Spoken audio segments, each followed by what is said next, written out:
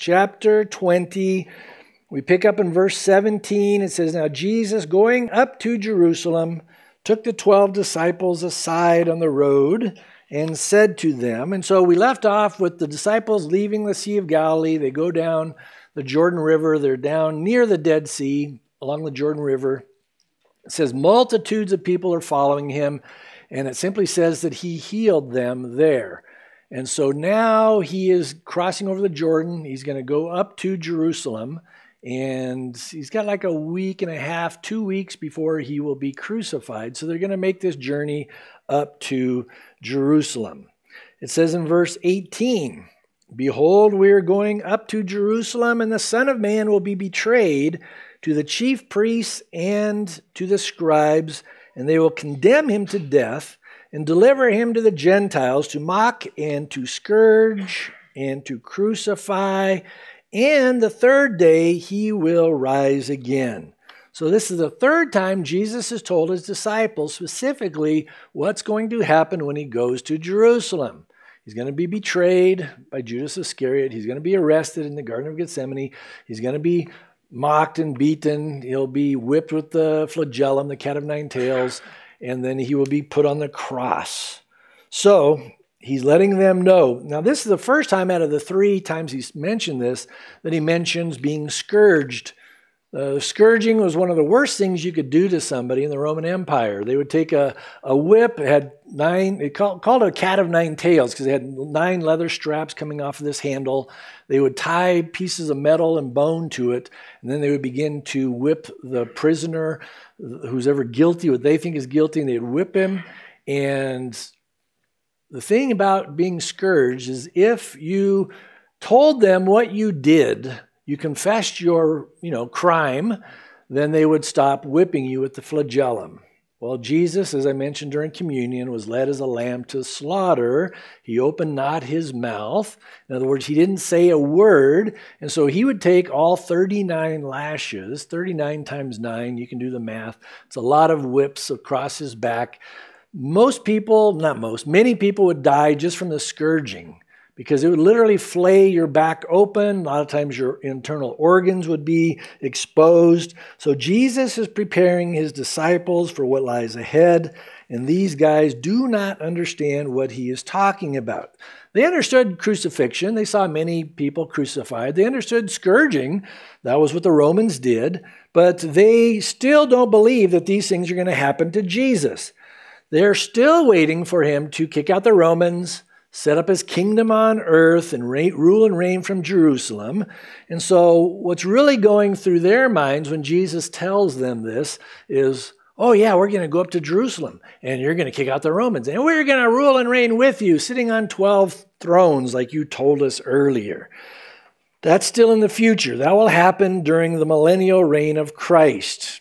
But they're thinking it's not going to happen in the next week or so, Jesus being killed. They think he is going to set up his kingdom in a week or 2. So he spells it out very clearly. This is going to happen, his death, his burial, his resurrection after 3 days. But they did not get it. But when the Lord tells us what's going to happen, and this is a prophecy, 3 times he's prophesying to them, this is what's going to happen when I go to Jerusalem. They didn't understand. When the Lord gives us prophecies, it's so that we won't be surprised at what happens in the future. When we get to Matthew 24, there's a lot of prophecies. Many have been fulfilled. Many are being fulfilled. Many more are going to be fulfilled in the near future. And so it's an exciting chapter, but we don't need to be surprised by the direction this world is going. You hear of wars and rumors of war? Oh yeah, you mean like Ukraine? Yeah, there's going to be a lot more of that happening in the near future. So Jesus is about to fulfill the whole purpose for why he came from heaven to earth.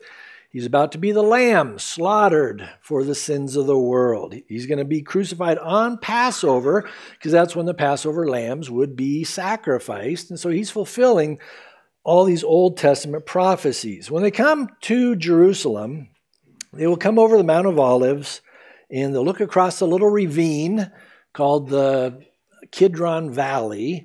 And the reason it's called the Kidron Valley is because Kidron means black. And it's the Black Valley because Josephus says that any particular Passover during this time frame, he was a Jewish historian, said over 250,000 lambs would be sacrificed on the Temple Mount. And when they were excavating areas in the Temple Mount, they found these literal gutters that would come off the end of the Temple Mount, drop the blood into the ravine. That's why it's called the Kidron Valley, the Black Valley. The Kidron Brook, it was black because of all the blood. So Jesus is going there. And so they're going to overlook this, and we'll look at that next time, Lord willing. Anyway, he is going there on purpose. Don't ever look at Jesus as a victim. This was all part of the Father's plan. This is the only way that human beings could be forgiven and cleansed of all of their sins. Again, this is the third time Jesus tells the 12 what's going to happen to him, and they're clueless. How do we know they're clueless? We'll look at these verses in Luke chapter 18, starting in verse 31. This is the same scene we're looking at. It says, "Then he took the 12 aside and said to them, 'Behold, we are going up to Jerusalem, and all things that are written by the prophets concerning the Son of Man will be accomplished.'" So he's about to fulfill a lot of Old Testament prophecies. "For he will be delivered to the Gentiles and will be mocked and insulted and spit upon. They will scourge him and kill him, and the third day he will rise again." Notice, "but they understood none of these things. This saying was hidden from them, and they did not know the things which were spoken." When do you think they finally understood? Well, it wasn't even after the resurrection, because 40 days after he rose from the dead, Jesus appeared to them over a 40-day period. And then as he's getting ready to ascend back up into heaven a week before Pentecost, they're still asking him, is it now you're going to establish the kingdom on earth? Is it now you're going to establish and rule and reign from Jerusalem? This is what he says to them in Acts 1, verse 7. "It is not for you to know times or seasons which the Father has put in his own authority, but you shall receive power when the Holy Spirit has come upon you, and you shall be witnesses to me," that means a living martyr to Jesus, "in Jerusalem and in all Judea and Samaria and to the end of the earth." And so we're at the end of the earth from when this was given. The Lord wants the word of God to go forth. He wants the gospel to go forth.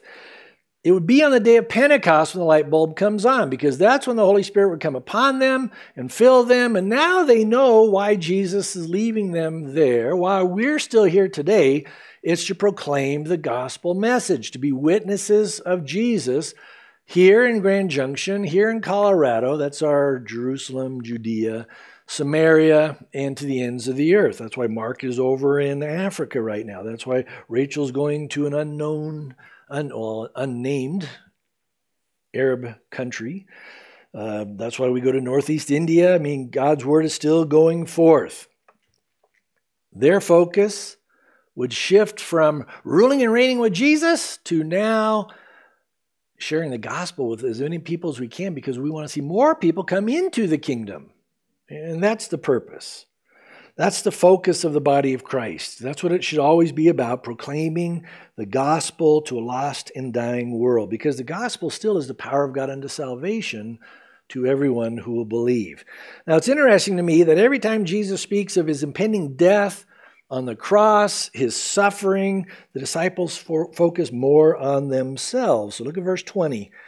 "Then the mother of Zebedee's sons came to him with her sons, kneeling down and asking something from him. And he said to her, 'What do you wish?'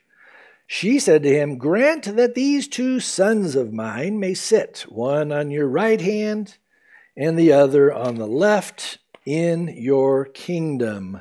Now, when you look at the various accounts from Mark and Luke's gospel, we realize this woman is Salome. She's the mother of the apostles James and John. They were brothers, and not only is she coming to Jesus, but we're told that they're with her when they come to Jesus. And they'll ask Jesus the same question as well. Again, Jesus is talking about the cross, and these guys are concerned about the crowns. They want to sit the closest to Jesus in his kingdom. So he turns to James and John, and he says in verse 22, Jesus answered and said, "You do not know what you ask." He's speaking to all 3 of them, the mom and the 2 boys. "Are you able to drink the cup that I am about to drink, and be baptized with the baptism that I am baptized with?" They said to him, "We're able." Probably like, Okay, yeah, we can do that. So he said to them, you will indeed drink my cup and be baptized with the baptism that I am baptized with, but to sit on my right hand and on my left is not mine to give, but it is for those for whom it is prepared by my Father. So, very important verses here. You know, they are ignorant of what Jesus is saying. When they say, whoop, yeah, we're able to do this, they're totally ignorant of what he's asking. He even says, you do not know what you ask. And they were clueless. Their answer is, showing their ignorance. Yeah, we can do that. They don't know what the cup is. We'll look at this when we get into chapter 26, but the cup of Christ is drinking the wrath of God, drinking the judgment upon himself as he hangs on the cross and he shouts, my God, why have you forsaken me? He was absorbing in his body the pain, the punishment, the penalty for our sins upon himself. That's the cup he would drink from. So they're clueless when they're asking Jesus this. In fact, Jesus struggled with this very concept. Matthew 26, verse 39, this is when he's praying in the Garden of Gethsemane, just before he is arrested. It says, he went a little farther and fell on his face and prayed, saying, oh, my Father, if it is possible, let this cup pass from me. Nevertheless, not as I will, but as you will. He prayed that 3 times. The cup of God's wrath. He's praying, if there's any other way than me having to be separated from you, Father, on the cross, taking the sins of the world upon myself. He knew there was no other way, not my will, but your will be done. He knew he was going to do this. He had to do this, and he was ready to go, but he knew that was the only way for sinful human beings to be forgiven, to be cleansed, to be saved. He had to drink from that cup. So we had the privileges this morning partaking of a different cup that he now offers us, the cup of fellowship. That's why it's called communion. Communion means fellowship. He took the wrath as he drank the cup of God's righteous, indignation and judgment, and now he offers us the cup of fellowship. The baptism that Jesus speaks of here, it refers to his suffering. Baptism means to be immersed. So he is fully immersed in the suffering for our sins. So when his disciples say, yeah, we can do this, they have no idea what they're talking about. Again, verse 23, he says, you will indeed drink my cup and be baptized with the baptism I am baptized with, but to sit on my right hand, on the left, it's not for me to decide. That's what the Father will decide. So he says, okay, you'll indeed face wrath. Not wrath from God. None of us are going to face the wrath of God. Jesus took the wrath upon himself. What we face is from the world, the flesh, and the devil. That's the tribulations of this world that Jesus refers to. In this world, you'll have tribulation. Not the very wrath of God. That's something totally different.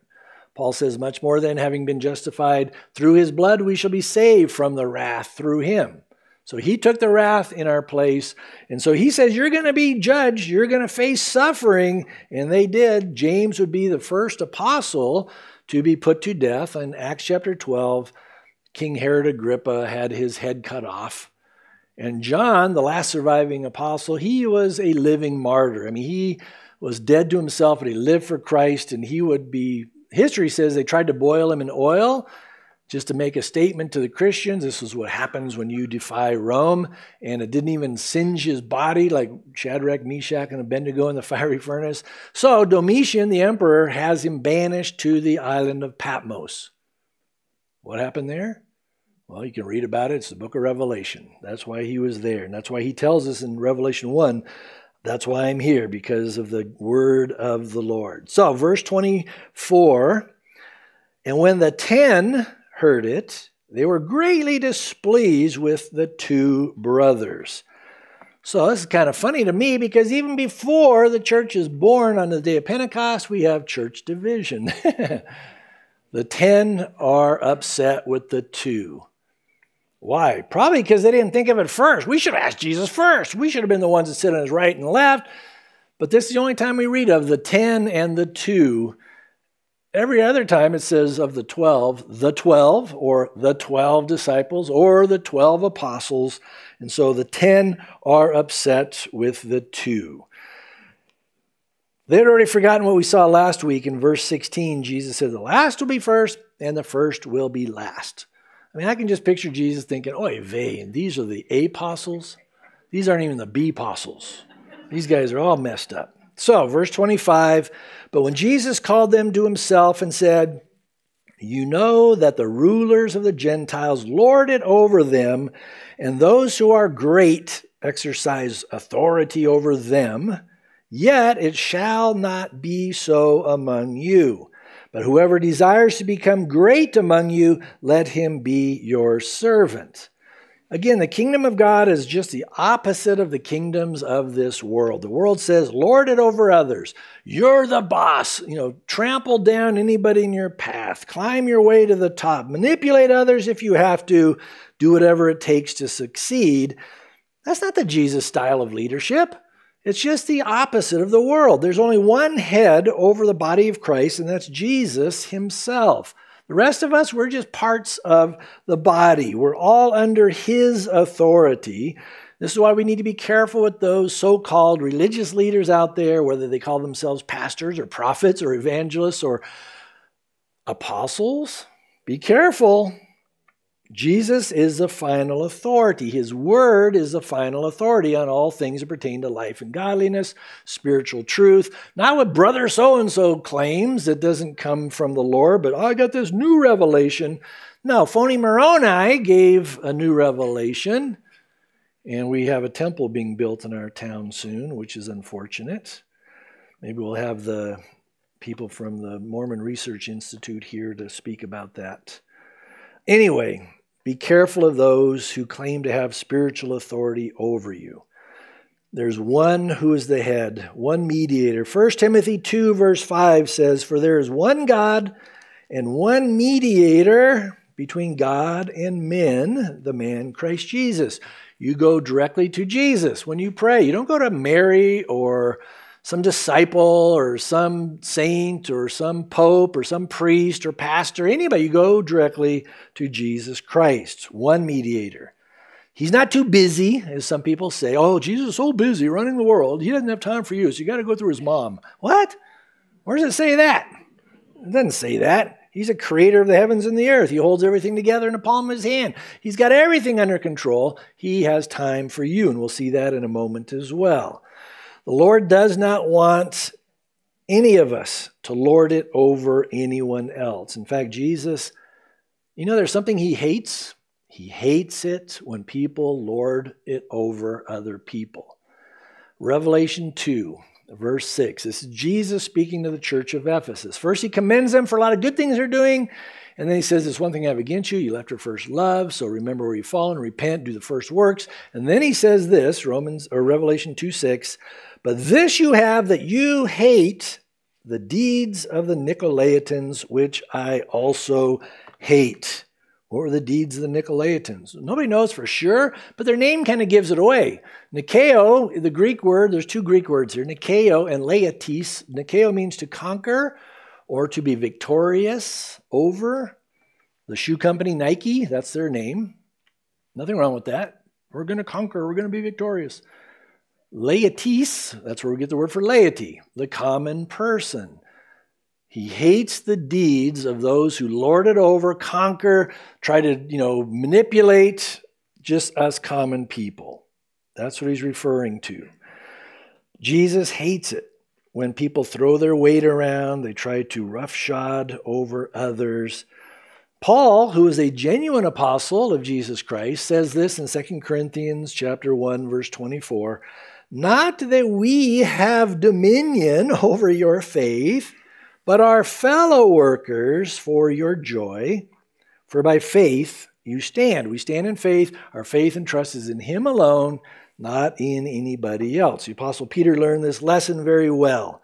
He writes this in 1 Peter chapter 5, verse 1, the elders who are among you I exhort, I who am a fellow elder. So he is a fellow elder. He's an apostle, but he's not lording it over these guys. I'm a fellow elder and a witness of the sufferings of Christ. He could have added, who ran away from Jesus. But he says, also a partaker of the glory that will be revealed. That's when he was on the Mount of Transfiguration. He says, shepherd the flock of God, which is among you. The word shepherd there is poimano, where you get the word for pastor. Serving as overseers, episkopos, not by compulsion, but willingly, not for dishonest gain, but eagerly. And notice, nor is being lords over those entrusted to you, but being examples to the flock. And so that is what a servant leader should look like. We're examples to the flock. We're to point people to Jesus and build them up in the faith. Lead by example. No doubt Peter was thinking as he's writing this back to when Jesus, after communion, he set up, communion. And then in John's gospel, it talks about he wanted to wash their feet. And Peter's like, no, you're never going to do that to me, Lord.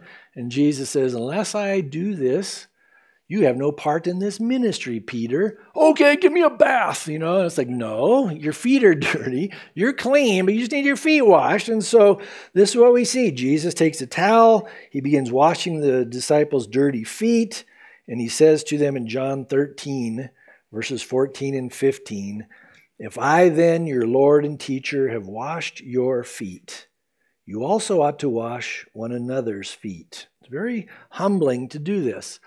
Last time Emily and I were in Northeast India, we washed the feet of one of the ladies there, Sanjoy's wife, and she was going through a lot. And as we're washing her feet, she was bawling. And they don't have the cleanest feet in Northeast India. They just walk around nasty stuff all over the place. So, but you do it as unto the Lord, and you just wash and before we washed all these former Muslim church planters and washing their feet, and as you're going around, they're just bawling their eyes out. And, it's like, what's this white guy doing this to me for? And, they try to put me on a pedestal. It's like, no, I'm just taller than you. That's the only difference. It's okay. So washing their feet. And this one guy, it was funny. I think we do have a video. We're not going to show it now. But so I'm on my knees, I'm washing his feet, and he just starts bawling. And all of a sudden, next thing I know, he died. His head goes right between my legs. And I'm like, whoa, what's going on? And he was grabbing on my legs. He wouldn't let go. And the guys are literally pulling him, and he's hanging onto my legs. And I'm like trying to hold back. And he's like flat, stretched out. And it's like, dude, relax. I'm nothing, because he was thinking I was something special, and why would I do this? It's like, I'm nothing special. We're on the same team here. Jesus is the head of the body, but it's amazing because it's very humbling to have your feet washed. Maybe we'll do that to some of your stinky feet one of these days. So he says, for I have given you an example that you should do as I have done to you. So if you want to be great in the kingdom of God, learn to be the servant of all. Verse 27, he says, whoever desires to be first among you, let him be your slave. In verse 26, he uses the word diakonos, which means a minister, servant. It's where we get the word for deacon. Here in verse 27, he uses a different word for slave. It's doulos. It's a willing slave. The Apostle Paul describes himself as a doulos, a bond slave, bond servant of Jesus Christ, a willing slave. Paul gets this idea from Exodus chapter 21, where the Lord is instructing Moses on what to do with a slave. Slavery is nothing new. If a Jew went into debt with a fellow Jew, he became his slave for 6 years. And then after the 6 years, he was free to leave, unless he loved his master. Look at this in Exodus 21, verses 5 and 6. But if the servant, slave, plainly says, I love my master, my wife, my children, I will not go out free, then his master shall also bring him to the door, or to the doorpost, and his master shall pierce his ear with an awl. So you're all in here. And he shall serve him forever. In other words, he becomes a slave by choice. Pull out his ear. I don't know which one it is. Can't remember.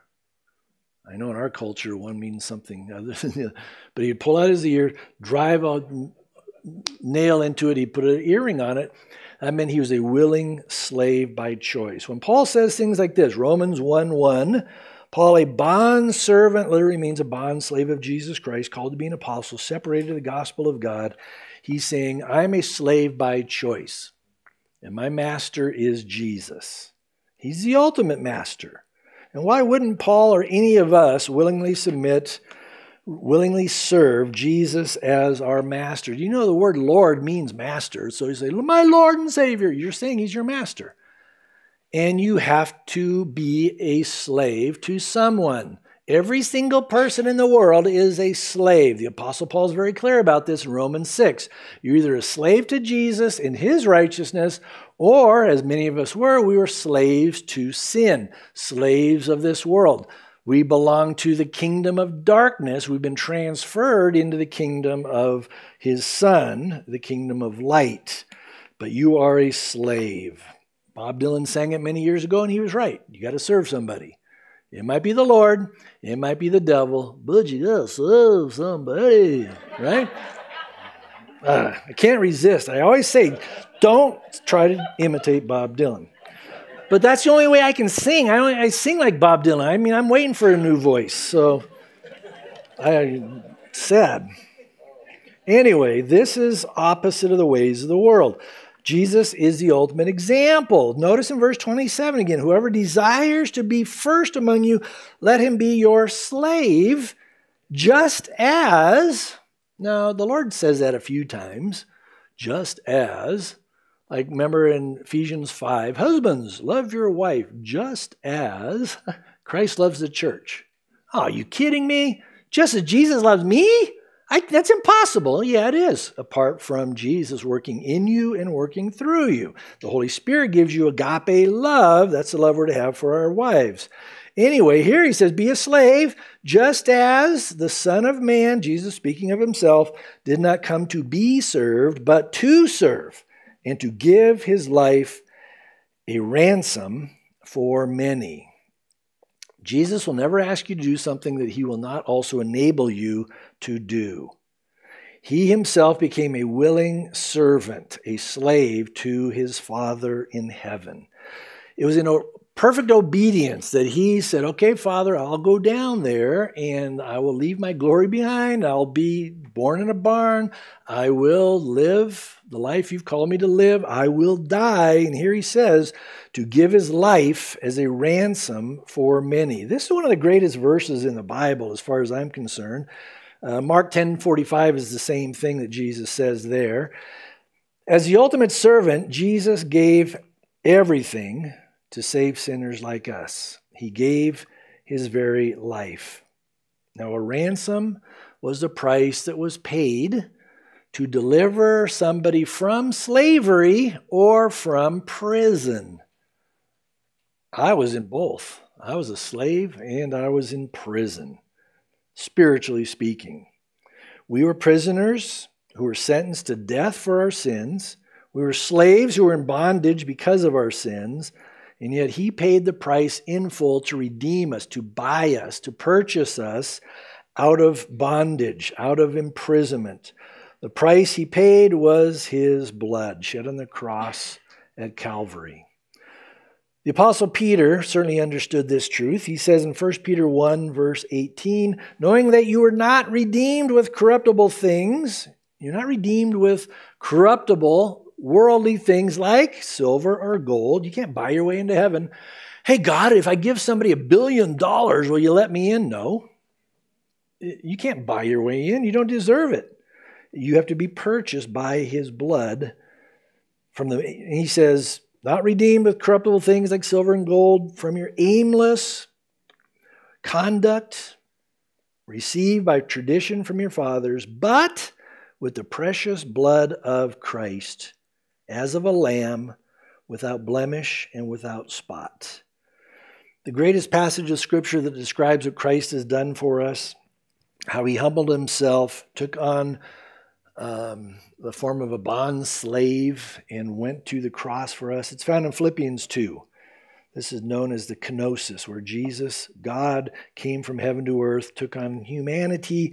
And it says in Philippians 2:5, "Let this mind be in you, which was also in Christ Jesus, who being in the form of God, did not consider it robbery to be equal with God, because he and the Father and the Holy Spirit are co-equal, but made himself of no reputation, taking the form of a bond servant," that's doulos, slave, "and coming in the likeness of men.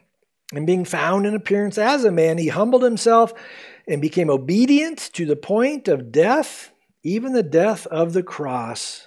Therefore God has highly exalted him, given him the name which is above every name, that at the name of Jesus every knee should bow, of those in heaven, those on earth, and of those under the earth, that every tongue should confess that Jesus Christ is Lord, to the glory of God the Father." And so in the case of Jesus, he's the greatest example of being a humble bond slave who did everything for the glory of his Father. And as a result, he has been exalted back into his place of glory, seated at the right hand of the Father. This is also why the Apostle Paul would tell believers in Corinth, you're not your own. You don't belong to yourself anymore. And this is why, 1 Corinthians 6:20, "For you were bought at a price." That was his blood. "Therefore glorify God in your body and in your spirit, which are God's," or which belongs to God. Your spirit, soul, body, even your fleshly body belongs to the Lord. He purchased you, body, soul, and spirit. He paid the price for you in full. That means your body is not your own anymore. You can't say like they would say back in the first century when, these false teachers started showing up. Oh, the physical means nothing. It's all about the spiritual. So, if you want to drink and party and sleep around, that's okay. This body's going to die anyway. That was Gnosticism. They were living on a higher plane, they said. No, our bodies even belong to Jesus. You're not your own. You were bought at a price. He purchased you, and so we're to use our body, use our soul, our minds, and our spirit. We're to walk in the Spirit, not in the flesh. We want God to be glorified in all that we do. After Paul says this, after, he writes about Jesus being exalted, after humbling himself, both James and Peter will say in their letters, God resists the proud but gives grace to the humble. In 1 Peter 5, verses 6 and 7, it goes on to say, "Therefore humble yourselves under the mighty hand of God, that he may exalt you in due time, casting all your care upon him, for he cares for you." And so if we are all slaves, there can't be any better master than Jesus. He's the ultimate. He's the ultimate master, Lord, Savior. He is the one who alone loves us unconditionally. He alone paid the price to redeem us with his blood. He alone has accepted us. He alone has paid that price that we can never pay. He's the one that has turned us into new creations. He is the one who's preparing a place in glory for us. And he says, I'm going to come back again and receive you myself, that where I am, there you'll be also. So, don't ever think of Jesus as a harsh taskmaster. He's not cracking the whip over your head, waiting for you to mess up. Before I got saved, I used to picture, because I was a baseball player, and I was like, if there's a God, I'm sure he's got a big baseball bat, and every time I mess up, he's going to smack me. And there's times, literally, when I would do something on the mound, I'd throw at a guy's head. I was just psycho, and I would do crazy things. I'd challenge guys to fight. I was much stupider then. So, I'd literally throw him at him, and I'd start yelling at him. And there's times when I'd shake my fist at God on the mound. And I was waiting, kind of like, if there's a God, he'll strike me down with lightning. He didn't, so that just made my heart even harder. And it wasn't until I hit my rock bottom that the Lord had grace and mercy for me. But he is so gentle. He's so patient. He is so kind. He doesn't give us what we deserve. And as a new creation in Christ, he loves us. and whom the Lord loves, he will discipline, but he's not cracking the whip over our heads for anything like that. He loves us. He's the ultimate servant leader. He gave his life as a ransom for many. So this final part, we'll go through this quickly. Matthew 20, it's a beautiful example of this fact. Look at verse 29. Now as they went out of Jericho, a great multitude followed him. And again, they go from Jericho, it's like 5 miles from the Jordan River. Jericho is 1,000 feet below sea level, and then they'll climb up to Jerusalem, which is 2,500 feet above sea level. It's about 15 miles going uphill. That's what they will do here. Verse 30, and behold, as they're coming to Jericho, behold, 2 blind men sitting by the road, when they heard that Jesus was passing by, cried out, saying, "Have mercy on us, O Lord, Son of David." Here we're told there's 2 blind men. It's in Mark and Luke that we find out that one of these men is named Bartimaeus. You've heard of blind Bartimaeus. He's one of these 2 men. They're sitting on the road. They're begging. In Luke's gospel, we're told that when Bartimaeus hears this great multitude passing by, he says, "What's going on?" And somebody says, "It's Jesus of Nazareth." And when they hear that it's Jesus, they're thinking this might be our only shot at getting our eyesight. And so they start crying out. Everybody knows Jesus of Nazareth. He hasn't been doing anything in a corner. He's not doing this in secret. 3.5 years, he's been going all over Israel, healing people, touching people, casting out demons, opening deaf ears, raising the dead, opening blind eyes. And they start yelling, "Have mercy on us, O Lord, Son of David." Now, when they say Son of David, that's the messianic title for, well, I just said it, the Messiah. That's the title for the Messiah. So they have more faith than the religious leaders who don't think Jesus is the Messiah. These guys believe he's the Messiah, and they also believe that if he is, we know what he can do. This is what the Old Testament says. Isaiah 35, starting in verse 5, it says, "Then the eyes of the blind shall be opened, and the ears of the deaf shall be unstopped. The lame shall leap like a deer. The tongue of the dumb shall sing." That's what I'm waiting for. "For the water shall burst forth in the wilderness and the streams in the desert." Again, for 3.5 years, he's been doing that very thing. Does Jesus still heal today? Yes, he does. Not everybody gets what they want, though. It's up to him. Like the Apostle Paul even said, "Lord, please," he begged him 3 times, "take this thorn in the flesh out of my side." And the Lord said, "No, my grace is sufficient for you." "Timothy, take a little wine for your frequent stomach ailments." God can heal, he certainly does, but he doesn't have to. He's God. We can't tell him what to do and how to do it. So the bottom line is Jesus did these things for 3.5 years as a preview of what he's going to do for 1,000 years when he comes back and sets up his kingdom. And that verse there in Isaiah 35 speaks of that. "They'll leap like the deer. The water shall burst forth in the wilderness, streams in the desert." That's going to happen. So here's blind Bartimaeus. He had better insight than most of the people there in Israel. Though he could not see physically, he could, by faith, understand what Jesus is all about. Look at verse 31. "Then the multitude warned him that they should be quiet." "Stop it! Quit yelling at Jesus." But they cried out all the more, saying, "Have mercy on us, O Lord, Son of David." I mean, this is awesome. These guys will not be silenced. You thought cancel culture was something new in our generation? That's what they're being told. "Shut up! You can't talk to him that way." And he's like, the more they said, "Be silent," the more they said, "Jesus, Son of David, have mercy on us." I think there's a spiritual lesson in there for us. Don't be silenced, no matter what they say. The world tries to cancel you. Speak up for what Jesus says. His word cannot be chained up. Even the Apostle Paul said that when he was in prison.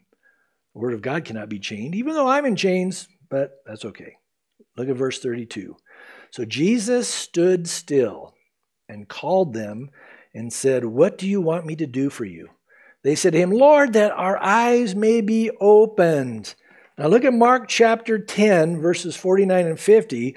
of this same scene, it says, so Jesus stood still and commanded him, Bartimaeus, to be called. Then they called the blind man, saying to him, be of good cheer. This after they're telling him, shut up, be quiet. Now they're saying, be of good cheer, rise. He is calling you. And throwing aside his garment, he rose and came to Jesus. So here's this large group of people. They're just marching along, thousands of people following Jesus. And can you imagine walking through that area? There's just a lot of dirt, a lot of dust, and they're just like a cloud of dust marching along. And it'd be hard to hear over thousands of people. They're just talking. You know how it is in you guys in between announcements. And I'm like, hey, time to start. And you guys are like ignoring me, and, you know. So you imagine thousands of people talking and just walking down with Jesus, and then Jesus hears. Have mercy on me, son of David. I mean, how loud are they screaming? But not too loud for Jesus. He hears them, and he stops. He calls them over. Amazing. Everyone else, it's kind of funny scene. They're all walking, and they just, everybody's backing up and like an accordion crashing into each other. And what's going on here? What's he doing? Well, Jesus stops. What else would he do? He's never going to turn a deaf ear to anyone who is desperate, anybody who is hurting, anybody that's saying, Lord, have mercy on me. He won't. Even though they're blind, Jesus can certainly see and hear their faith. In fact, even though they were blind, they could see their need for Jesus. So when he says, what do you want me to do for you? Anytime Jesus asks somebody a question, don't ever think, well, doesn't he know? Well, no, he knows. He's God, but he always draws people out. He always wants us. That's why people say, well, why do I need to pray if he already knows everything I'm going to pray? Because he wants to hear from you. He created us for fellowship, communion. He just wants us to talk to him. He knows, but he wants to hear from us. He wants us to cast all of our cares on him, knowing that he cares for us. Finally, verse 34, so Jesus had compassion and touched their eyes, and immediately their eyes received sight, and they followed him. So before these guys could see Jesus, they hear him, and they felt his touch, because he's touching their eyes. So the first thing they see when they open their eyes is Jesus. Isn't that awesome? I think everything else after that would be kind of a letdown. You guys have never seen a sunset. Check this out. Yeah, it's good. Jesus. I've seen the face of Jesus. Amazing. Some of you remember Fanny Crosby. She was an old hymn writer way back, a godly woman. She was born blind, and somebody said, aren't you bitter at God because you were born blind? And she says, no way. Imagine the first thing I see when my eyes are opened.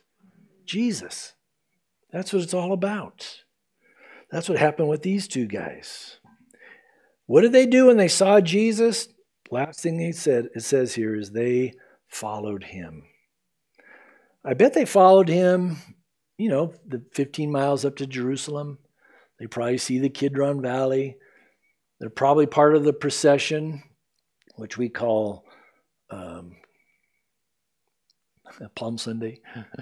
We'll talk about that. You know what? Next Sunday, Palm Sunday, we're actually going to be reading Palm Sunday in the scriptures. That's crazy. Because I hate holidays in the sense that, you got to plan a special thing for it's a holiday. Mother's Day. Oh, man, what are we going to talk about? It's like, that's why I don't do topical stuff. But this is like the first time in 33 years. It's going to fall right in line. Praise the Lord. Anyway, back on track. You guys are like, it's time to get out of here. Yes. But they follow Jesus. What do they see in Jesus over the next 10 days or so? He gets to Jerusalem. He's going to have his triumphal entry. End of the week, he's going to be crucified. Are they seeing all this? I mean, what an amazing thing for them to see. But they're following Jesus. They're on a whole new path, a whole new road with Jesus. Let me end with this. What path are you on this morning? Are you following Jesus? Or are you following the ways of the world? Jesus says, we saw this, remember, way back, chapter 7, he's the narrow way, the narrow path. He's the door. That's why it's narrow, because he's the only way to life, eternal life, forgiveness of sin. Few are on that road. You're part of the few. Broad is the road that leads to destruction. Broad is the gate. Many are on that road. Make sure you're on the right path with Jesus, that straight and narrow that he's laid out before you, because he does love you and he has an amazing plan and purpose for you. Bartimaeus and his buddy here, I can't wait to see them in heaven and just to hear their story. I mean, there's so many characters here that just blow me away thinking of what God has done in them and through them. And we have an amazing story as well. He took us just the way we were, dead in our sins, dead to the things of God. He breathed the breath of life into us, and now we can be used for his glory. What a great master we serve.